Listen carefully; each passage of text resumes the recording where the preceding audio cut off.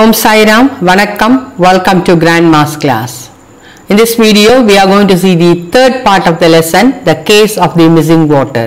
Unit 3 Supplementary, Term 3 English, Standard 5, Tamil Nadu Government.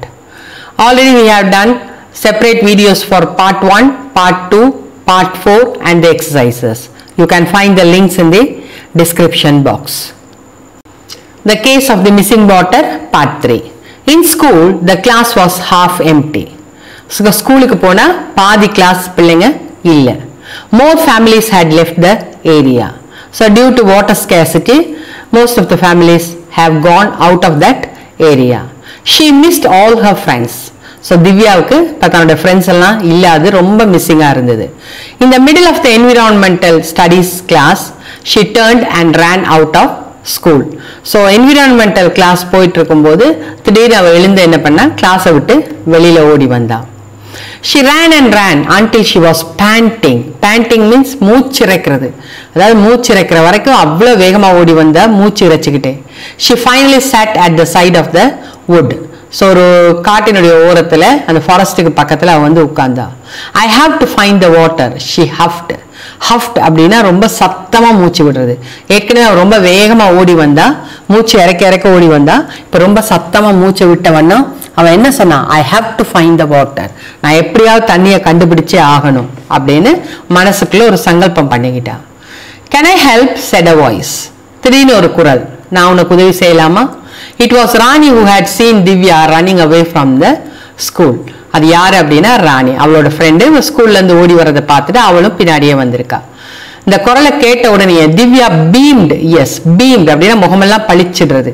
ஒரு தெரியாத இடத்துல தனியா இருக்கும்போது தெரிஞ்ச ஒருத்தருடைய குரல் கேட்டா எப்படி ஒரு சந்தோஷமா இருக்கு, அப்படி ஒரு சந்தோஷத்தை வெளிப்படுத்தி எஸ் ஆமா அப்படின்னு சொன்னா. We have to do this properly, Rani said. So அந்த விஷயத்தை வந்து நம்ம முறையா செய்து கண்டுபிடிக்கணும். Like real sanitary engineers. Sanitary engineers, the people who do work on pipes, sewage and drains. So தண்ணி போறது வர்றது, கழிவு பொருட்கள் அகற்றுறது, அதுக்கான வேலையை செய்யறவங்களை தான் சானிட்டரி என்ஜினியர்ஸ்னு சொல்றாங்க. ஸோ ராணி என்ன சொன்னா, அந்த ரியல் சானிட்டரி என்ஜினியர் மாதிரி நம்மளும் பிளான் பண்ணி இதை கண்டுபிடிக்கணும். Like who? திவ்யா ஆஸ்ட். அவளுக்கு வந்து இப்போ சானிட்டரி என்ஜினியர்னா என்ன அப்படின்றது இப்போ அதுக்கு அவள் எக்ஸ்பிளைன் பண்றா. Sanitary engineers build pipes, tanks and drains. I am going to be one when I grow up, Rani said. So நான் வளர்ந்ததுக்கு பிறகு இந்த மாதிரி டேங்க்ஸ், ட்ரெயின்ஸ் எல்லாம் பில்ட் பண்றது, கட்டுற ஒரு சானிட்டரி இன்ஜினியராக தான் மாறணும் அப்படின்னு விருப்பப்படுறேன்னு அவ சொன்னான். Divya and Rani decided to draw a map of their village and all its tanks and streams, showing all the places where the water might have flowed. So அடுத்தவங்க ரெண்டு பேரும் என்ன திட்டம் போட்டாங்க, அந்த கிராமத்தினுடைய மேப்பை வரைகிறது.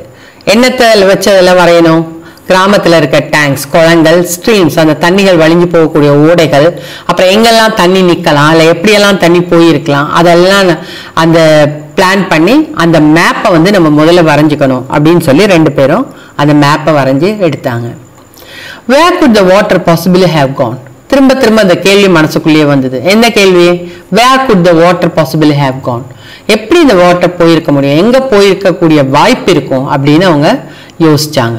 Finally they set back and poured over the map. poured அப்படின்னா அப்படியே மூழ்கி போறது.